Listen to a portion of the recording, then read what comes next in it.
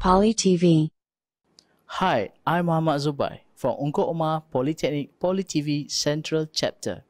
Today we are here for developing online content for teaching and learning using iPad course. The participants of this course have been certified as Apple Teacher by sitting for the online examination. Our future plan is to acquire Apple Distinguished Educator, and eventually Polytechnic Ungkok Umar will become the first Apple Education Centre for Polytechnic Malaysia.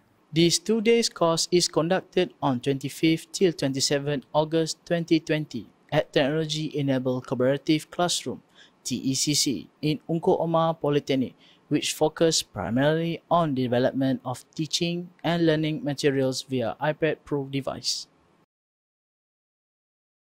While using iOS platform to develop teaching and learning content, I believe iOS technology is very powerful and it should be leveraged in developing teaching and learning content.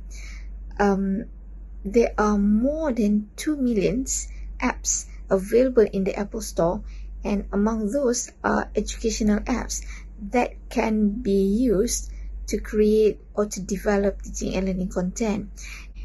And I think what most important is the iOS technology is able to reach our tech-savvy learners and able to create more meaningful learning experience.